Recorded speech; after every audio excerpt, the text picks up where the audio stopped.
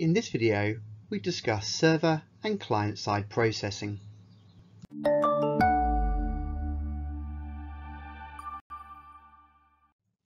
When we use the internet, the majority of our interactions involve two types of connected entities, the client or user, and the server holding the web page or resource we want. In this example, a user is trying to view a web page on their browser.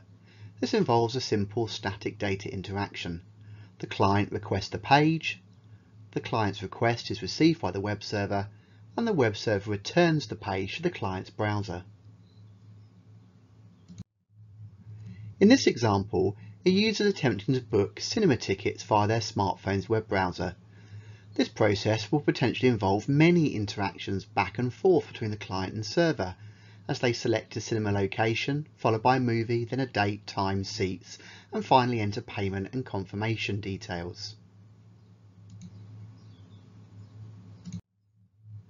During these interactions, decisions are made about what processing occurs on the client or the server side, and these decisions are often based on issues around performance, security, and usability. So let's start with the sort of stuff which is typically reserved for being done on the client side. Well, quite typically initial data validation is done here by JavaScript. Manipulation of the user interface and elements. Applying website styles like CSS is done on the client side. And of course, everything done on the client side means we're reducing load on the server. And this reduces as well the amount of web traffic that's having to leave the client and travel between you and the server. Now, if we look at the server-side processing, this often does detailed, further additional validation, stuff that couldn't be done on the client side.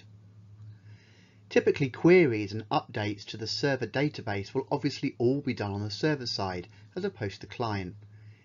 Encodes data into readable HTML. Keeps organizational data secure by making sure stuff is only done on the server side and not at the client. And some of the more complex calculations will be done on the server side. Having watched this video, you should be able to answer the following key question. How are client and server-side processing used with dynamic web pages, and what are the advantages of each?